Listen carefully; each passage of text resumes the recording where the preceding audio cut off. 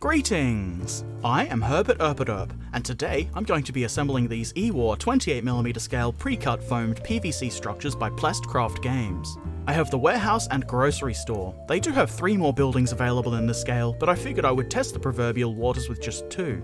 The back of the boxes have a picture that can be helpful during assembly, and a diagram showing the sizes of the buildings. They also let us know that the model is unpainted and unassembled, as if the size of the box didn't give it away. It also tells us that the instructions can be found on their website. I will link the PDFs in the description. You can also follow the QR code on the box to get the instructions, which I think is an interesting touch. The reason the box has this information is obviously because there are no instructions included inside the box itself. What is inside the box is a bunch of very white plastic. It's pretty well detailed with some nice brick pattern.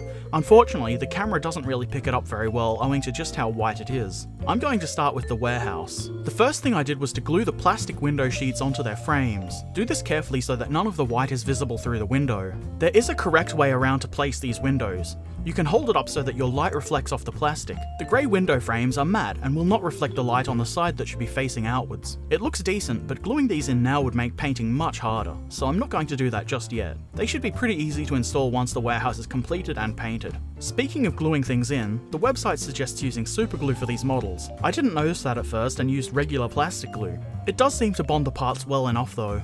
Next, I assemble the end walls. This is quite a simple process of gluing the doors on, and then the cover for the rail thing that the door slides along. If you want to be sure you have the door on straight, you can hold the wall upright, flat against your work surface. The other wall is similar to the first, only the doors are bigger. I like how they've done this, allowing you to have the doors as open or closed as you like. The next thing I did was to put all the walls together. This isn't particularly difficult though, because of the size of the model, I did find it a little bit cumbersome. Super glue would work great here because of how quickly it sets, but you might not get the chance to make any adjustments. You might find some weights and things with straight edges useful here. I wish I had thought of that before starting. The wall parts don't really need any cleanup like other plastic models do. These have no mold lines and they fit together very well, though not absolutely perfectly. You might find that some parts have slight bends, but the material is flexible enough for that not to be a big issue. You can bend it back into shape quite easily. Next, I assemble the rafters for the roof. You just have to pop out the triangle sections and then remove the joiner plate shapes from the center of each triangle. Glue them to the rafter parts like so. This rafter part is for the center of the structure and the extra pieces should be glued to either side. This is the end rafter, and in order for it to fit against the wall, it only has the joiner plate things glued to one side. Of course, if you don't plan to make the model's roof removable, you could easily get away without adding any of the joiner plates as they won't be particularly visible anyway. Next, the rafters are glued into place.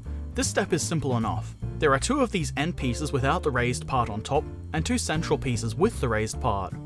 Then I glue these 2 small roof pieces together like so.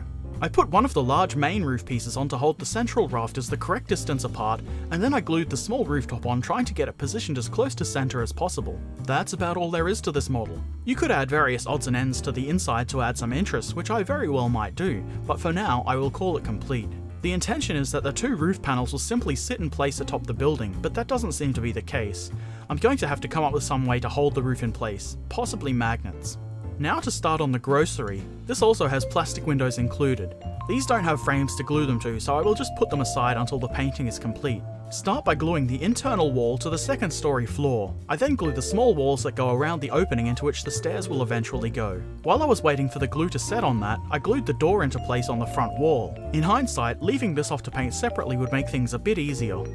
I then glue the floor assembly to the walls. The pieces slot together fairly nicely, though not entirely perfectly. The corners do look a bit rough, but I think it works well with the interlocked block style corners this building has, or whatever you would call that. At this stage, I only glue on 3 of the walls in order to allow myself access to install the stairs. The instructions suggest assembling these as a separate piece to glue into the structure later, but that seems like it would be really tricky and frustrating, so I glued one of the stair stringers to the wall. Then I glued the other stringer to the floor. To keep this stable while the glue dried, I attached some blue tack to the part. Next, I glued in the step treads. I'm not entirely sure how visible these will be from the outside of the building through the windows, but I think it's a nice detail. The floor and steps have some nice wood grain molded in, which should look great when it's painted. Then I attached the final wall. I then added this angled piece as a railing on the small wall above the stairway. This could be omitted, it won't really be visible from the outside at all, but I think it's a nice touch. We do need something to support the roof. There are 2 of these angled rafter pieces. Glue them in place, being careful to get them centered with the peaks on the walls. The roof, like the one on the warehouse, is made of 2 sheets of tiles. One of them has a rectangle marked onto the back, onto which this plain sheet of plastic is glued. This is the half of the roof that is left unattached. The other piece can be glued on. Make sure the edge of the roof part lines up with the support piece like I've done here. The other half of the roof can then simply sit in place.